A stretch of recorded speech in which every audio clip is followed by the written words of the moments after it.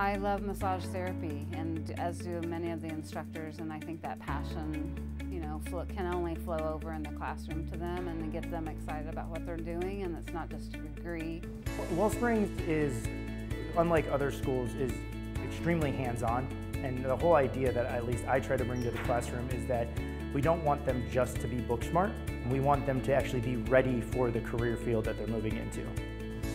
There's a lot of technique classes. There's advanced massage therapy, which is myofascial release and deep tissue work. There's reflexology. They have a medical massage class, which gets them ready more for the medical environment and different syndromes that they practice, and then a relaxation massage class as well. Massage therapy has so many different modalities that you can participate in.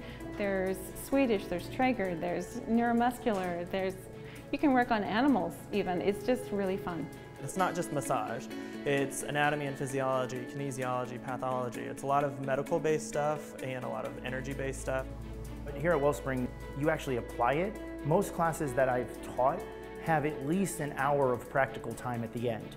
So it's not just lecture the whole time. You actually take those and apply them and find out what works for you, what doesn't. You can get feedback from your fellow students or the instructor as well.